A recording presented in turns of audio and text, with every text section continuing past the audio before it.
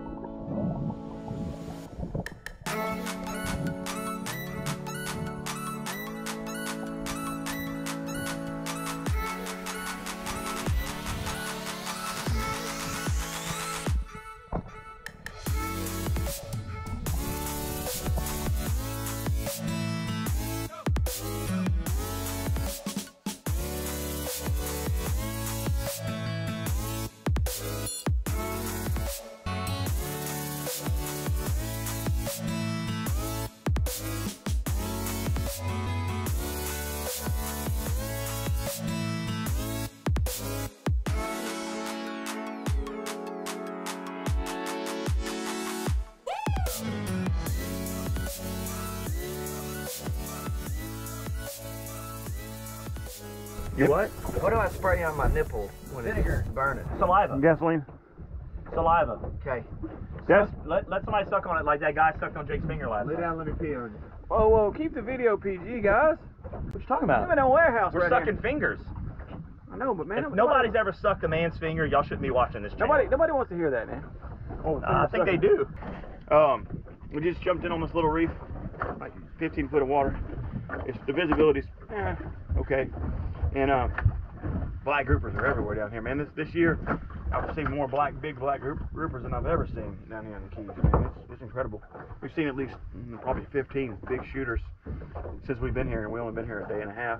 So, all right, guys, shot a decent one. You just saw that. I shot him. That's a Battle Axe that I'm using. That Battle Axe 48. Man, that's a great gun. I've been using these Cressy guns for years, and the Cressy is a good gun for the money. You know, you can use it for just about everything out here. But that Battle Axe is just built a lot better. It's a $650 gun versus a $250 gun, so it's just built a lot better. So I'd recommend both of them, but that Battle Axe just hammers. So I shot that one, free spirit him, so he saw him swim away, and then Tyler was out there in front of me kicking like a devil, chasing him, followed him to a rock. I dove down there. I was able to put another shaft in him inside that rock, and then I swapped over, and you saw me swap over and hit Tyler's gun, and that was a Cressy, and I just got that gun so I'd have a rope on him. So I punched him in the head with that, and another beautiful black grouper, guys. I hope you guys can come down here with us one day and do this. This is an unbelievable experience. It's like swimming in an aquarium down here, man. There's so many beautiful things to see. You can swim around all day and not even be hunting and still have a blast with it. But that's enough of that yapping. We're gonna move and try another spot. Let this one rest. Would you look at that gorgeousness right there? That's that rock. That's that rock. Go get that fish and show them to him. Look at that grouper. Mahi Bobby, good job, dude. Nice fish. There you are. Hey, look. I don't have a glove on. StrikeLines already did all the hard work. Check them out, StrikeLines 3D maps. Man, it's incredible bottom mapping. You zoom in, you look for that relief. It's really easy to see. It jumps out at you. Guys, there's patch reefs everywhere down here. It's all about the equipment you use. You can plug that StrikeLines into any low ranch, any Simrad, any unit, and you can and you come find these spots in any boat. You don't need a bunch of waypoints. You just need to get StrikeLines. You don't even need to know what you're doing. You just come out here and get in the water. Look at that.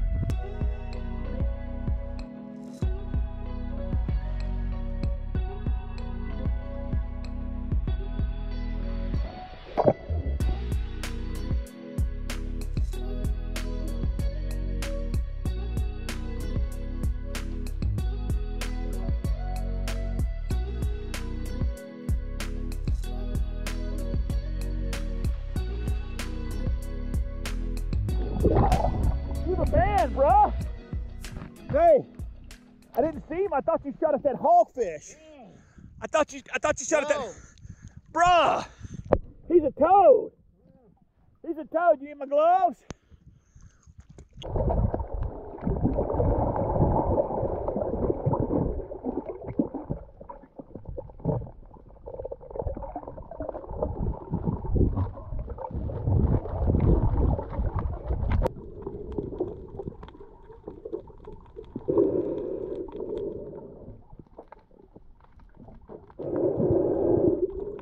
followed it a little bit.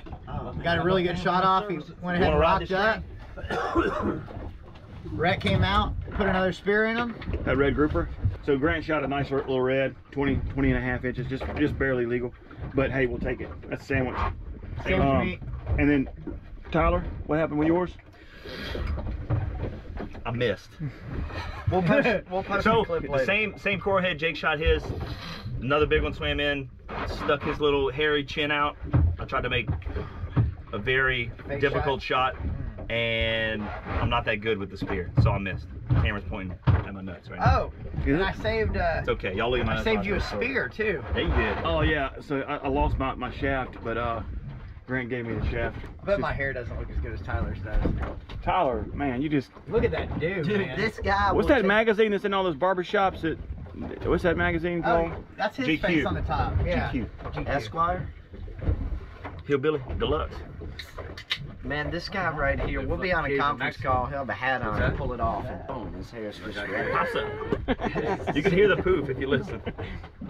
I put a hat on and take it off. I look like I do right now. What you called me yesterday? A cockadoodle-doo? Something Cockatoo. stupid like that? Cockatoo in the wind. Look like a rooster. But Get in the fight. Rhett, Ray got the mop now. you got the mama gave me a bowl cut.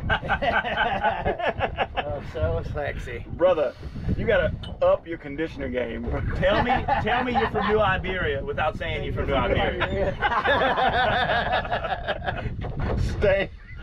Look at all that. I don't like y'all. Look at all that sunless tanner on his Huck shirt.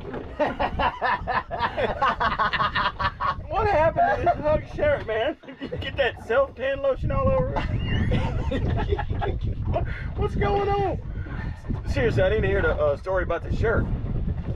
That's just sweat stains. Ripper blood, dude. All right. Yes. Hey, it's 10:30 and I gotta be back for like All these meetings, 11:30. all these calls we gotta be on. You can bring me back now, then y'all can go to some other spots. Just saying. All right.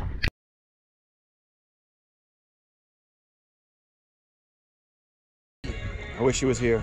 I do too. One for B. Hey, that Kirk Sweeney, bro, that stuff's smooth. We bought a 21-year Eldorado and a 23-year Kirk and Sweeney. I'd say the Kirk and Sweeney wins. Sweeney, Yeah, what Sweeney's happened the to my best. Reese's? Sweeney's the best. Sweeney's the best. Red said you heard. What'd you say? Best, Sweeney. I ate the second Number one. one. What'd you say? Number one. Who? New Iberia. That's a trademark, baby. Just a little bit on spark. Little gulp. Little gulp. The manatee himself. Hey, you don't see that every day now.